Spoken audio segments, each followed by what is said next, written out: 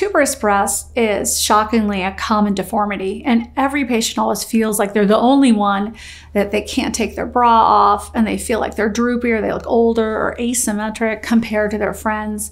And it's really a group of patients that have been growing up with this insecurity of looking and feeling like they're lesser than. And it's really too bad, because I think it's a fairly simple fix, really putting the fat back where it never grew, because it grew into a tight clump rather than into a fuller, rounder breast, creating symmetry between the two sides. And it's not necessary you put an implant in unless you want a larger size than you have now.